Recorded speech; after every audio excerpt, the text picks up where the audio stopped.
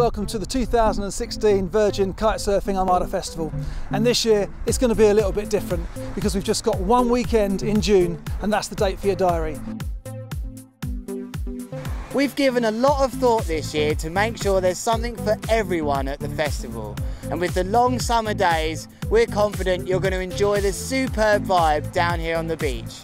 We've got loads of live music for you this year. The Dominoes are here, club classics, the Bug Bar and special guest DJs. That's not forgetting the parties on the Friday and Saturday night. In the Brands Marquee, all the latest kitesurfing gear on display and advice from the industry experts. The Talks tent, I'll be chatting again. We'll have Steph Bridge, even Pete Cabrina's going to be here.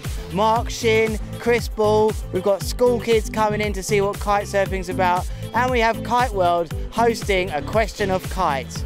On the jumbo screen, we'll have the latest kitesurfing films, exclusive kite show content, live event footage, and the top VJ with live bands. With it being summer, we've really invested in the outdoor area of the festival.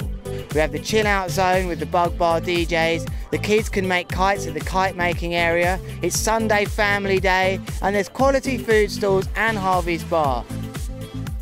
So even though I travel to some of the best locations all over the world, I love coming back to Hayling Island, my home, because it has such unique conditions.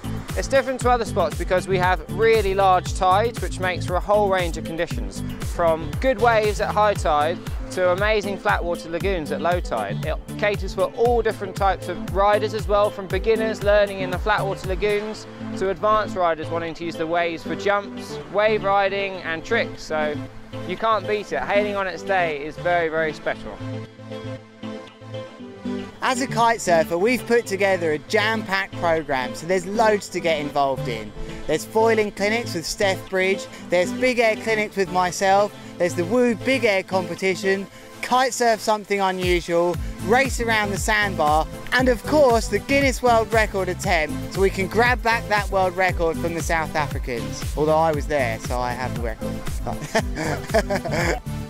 So although the festival's changing a little bit this year, the fundraising element is going to be right at the heart as always. And there's going to be lots of different ways you can help raise money for charity by coming down, donating, buying stuff from auctions, and of course still sponsoring your friends if they're riding on the water. But there's no obligation to fundraise. We know how difficult it can be. Just come down, get involved, support the charities where you can and enjoy the festival.